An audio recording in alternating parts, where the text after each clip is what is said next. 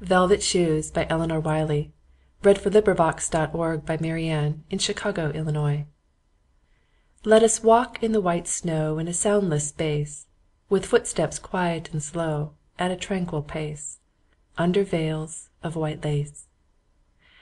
I shall go shod in silk, and you in wool, white as a white cow's milk, more beautiful than the breast of a gull.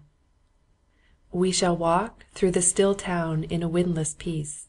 We shall step upon white down, upon silver fleece, upon softer than these. We shall walk in velvet shoes. Wherever we go silence will fall like dews on white silence below. We shall walk in the snow. End of poem. This recording is in the public domain.